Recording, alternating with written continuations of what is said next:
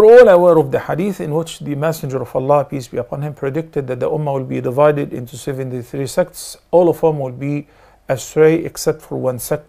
And when he was asked which one is it, he didn't give a name, rather he gave a description. He said, those will be following whatever I and my followers are following today.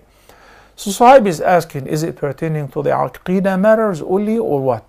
As a matter of fact, it is pertaining to every lifestyle, whether related to the deen or to the dunya.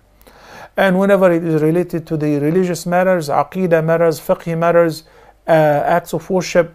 Let me give you an example quickly. The three companions who wanted to compete with the Messenger of Allah, peace be upon him, and when he heard about them, he objected. And in his statement, he said, I am the most God-fearing of all of you and the most righteous of all of you, yet I pray and I sleep, I fast and I skip some days of fasting, in the voluntary fasting, and I'm married. Then he remarked, saying, فَمَنْ رَغِبَ عَنْ سُنَّتِي فَلَيْسَ مِنِّي. So whoever turns away from my traditions.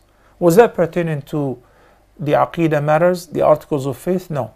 He said, whoever turns away from my traditions, he does not belong to me. He deviates. So the manners, the acts of worship, the halal and haram, do's and do not do's, okay? These are all matters which if the person were to follow the guidance of the Messenger of Allah and whatever the predecessors, the companions and their followers have been following, then he is of the safe party, the safe group, even if he doesn't have a name, okay?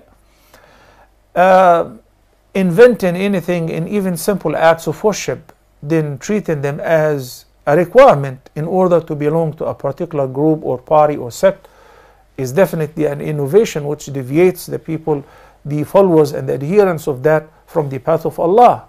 Even if they believe in all the names of Allah and the traits of Allah, no alteration, no negation, and they affirm to Allah what they affirm to Him.